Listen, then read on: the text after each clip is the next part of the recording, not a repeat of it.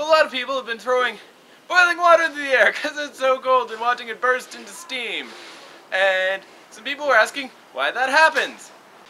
So as a piece of performance art science, I'm going to throw some boiling water into the air and show you what happens at -20 or -5 for you crazy Americans.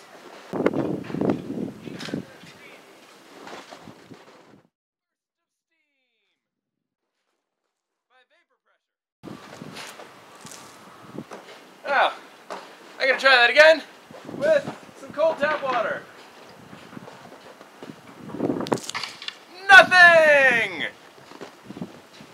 Alright, and now, just for completeness sake, we're going to try it with something a little bit colder. Some ice cubes. So, why does it happen?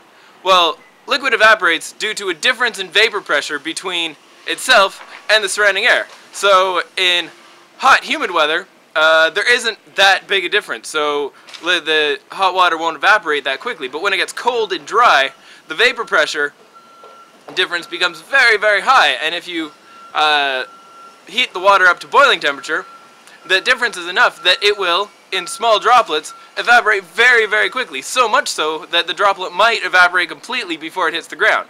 Now, not all of it does. In most of those displays, there is still water hitting the ground. And you do have to throw the water right. If you just throw it in a big gob, it'll just be kind of a steamy gob. But if you spray it into a fine mist, it will all evaporate very quickly, giving you that nice big steam cloud.